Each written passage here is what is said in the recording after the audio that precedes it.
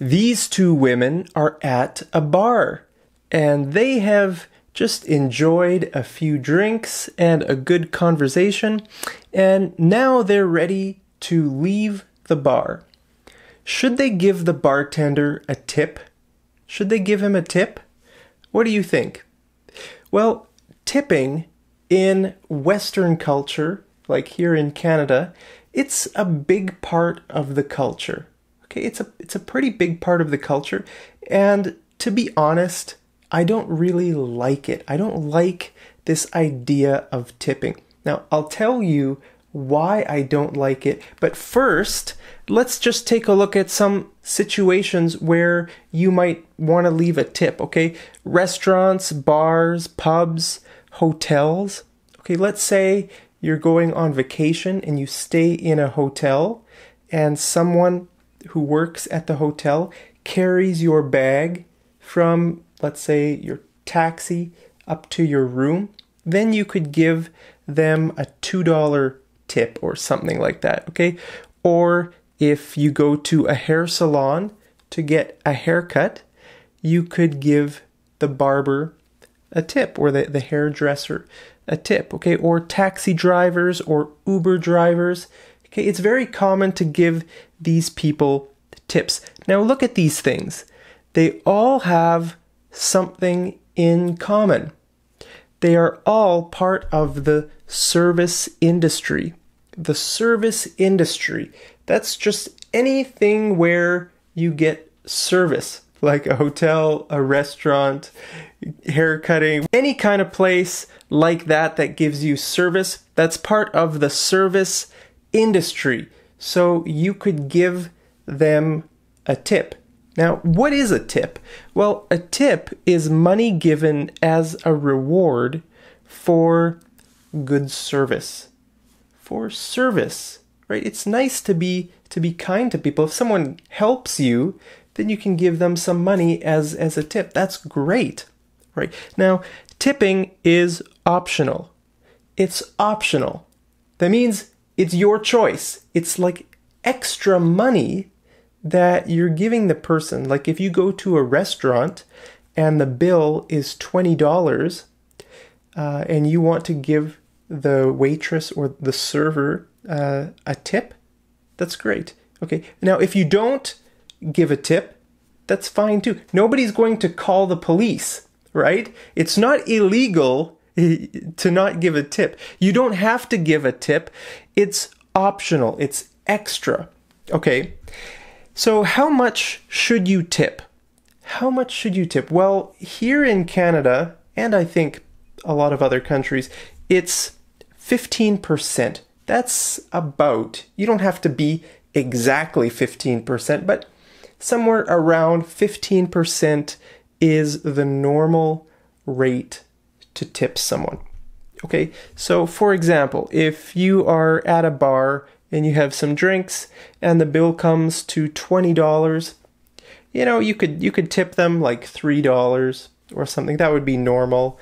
Or if you go for a haircut and it costs $18, then you could give the barber $20 and say, keep the change. Keep the change.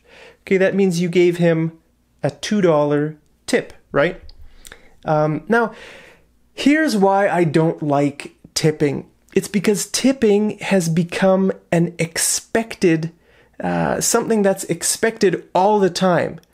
All the time. If you don't give a tip, your friends might say, you're so cheap. You're so cheap. Okay, that's not a good thing to be cheap. Okay, cheap means like greedy or not generous. You're not very generous. You're so cheap. Okay, so it's become expected all the time, even for bad service. Even when you get bad service, most people still give a tip, okay? Very often I hear people say this, I only gave her a 10% tip because the service was so bad. The service was so bad, so they only gave her a 10% tip. In my opinion, that's crazy. If the service is bad, don't give any tip.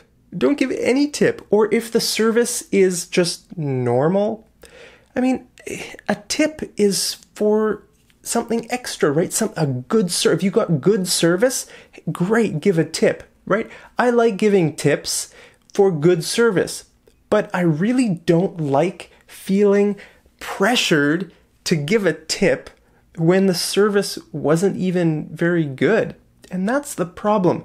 There is this pressure from society, at least here in Canada, that you have to give a tip all the time. Restaurants, bars, any of these kinds of places, okay? And that's what I don't like, the pressure. A tip should be something free, right? Something that you choose to do. Okay. Now, another reason I don't like tips is because a lot of times here in Canada, servers cannot keep their tips. They cannot keep their tips, okay? At the end of the evening, all the servers get together and they pool their tips. They pool their tips. That means they gather. Pool means gather. Okay, so they gather their tips together. They have to do that. It's not optional. Okay, they have to put their tips together, and then part of the tips go to the cooks. And maybe another part goes to the dishwashers or some other place. And then the remaining tips get divided among the staff, the servers. So very often servers cannot keep all their tips, the total amount of their tips. They have to do what's called tipping out, because sometimes cooks complain, we don't get any tips. We don't get, right? The servers always get the tips, the cooks never get tips. So the system is to try to reward the cooks. But in my opinion, this is a very bad system because, you should just pay the cooks more money. The cooks should receive a higher salary or a higher hourly wage for their job. They shouldn't be dependent on customers' tips. Okay, so that's another reason, okay? Employers pay employees minimum wage. Okay, very often in the service industry, employers just pay their workers minimum wage or somewhere near minimum wage, maybe $10 an hour, $12 an hour, okay? Because they know that the server will make tips. Okay, and some servers make a lot of money in tips, which is great. That's great. But the problem is this whole system is designed where the customer has to pay for everything. Well, the employer then is really cheap. Okay, let's say I go to a restaurant and I don't give a tip, and that server then doesn't make very much money. She only makes minimum wage, right? Is that my fault? Or is that the employer's fault? It's not my job to pay for her job, right? The employer needs to pay her a good salary, a respectable salary for her work. Okay, and in many cases that doesn't happen. They don't make very much money. Okay, so employers should be less greedy, pay their workers well, and customers shouldn't be expected to tip. How about, do you tip? Do you agree with me, or do you think I'm crazy? Do you disagree? Let me know down there in the comments. Okay, so there are different ways you could tip. There are different ways you can leave a tip. It's called leaving a tip. Okay, a very common way is just to leave cash on the table. Like if you're at a restaurant, okay, you will get the bill, and then if you're paying in cash or however you're paying, the server might give you some change, right? And then before you leave the restaurant, you can just put some coins or bills or however much you want to tip. You can leave it on the table, okay? And then you can just walk out, and the server will go to the table and get the tip, okay? Now, another way you can tip is you can say keep the change. So let's say the bill came to $21. Okay, you could give her $25 and say keep the change. Keep the change. Then you're giving her a $4 tip, right? Now, another way is through one of these payment terminals. This is called a payment terminal, or I don't know what it's called. I think it's called a payment terminal, or a payment machine. Okay, so you put in your debit card or your credit card. Okay, then it will say confirm purchase. Do you want to pay for this? Yes. Then you press yes.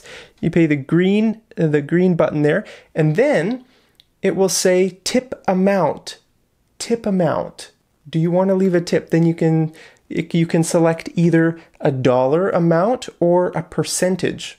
Okay, so probably one of these buttons will be for the dollar amount or for a percentage. So it's your choice. Let's say you want to tip $2. Then you press the dollar amount and you type in $2. Then you press OK. Then it will say total bill 22. Let's say the bill was $20 and you added a $2 tip. So $22 total. Confirm purchase? Yes. And then you type in your PIN code. Beep, beep, beep, beep. Right? And then it will say transaction complete, or something like that. And then this little piece of paper called the receipt will start rolling out. And then the server will tear that off and give you your copy of the receipt. So that's maybe the most common way to tip. I don't know. Do you tip through this way, or do you tip with cash? I do both. Actually, probably this way is more common for me because I don't carry cash around very often. Most of the time I use my cards, my credit card, the most common. Hey, that's basically how you tip. If you want more tips, hey, more tips. Tips has so many different meanings. I should make another lesson on all the different meanings of the word tip. Okay, if you want more tips on topics like tipping, then subscribe to my channel right down there. And hey, I want to know, is tipping expected in your culture? Is it expected in your culture like it is in our culture, or is it not really a big part of the culture? Let me know down there in the comments, and I'll see you over in the next episode of Mad English TV. Take care.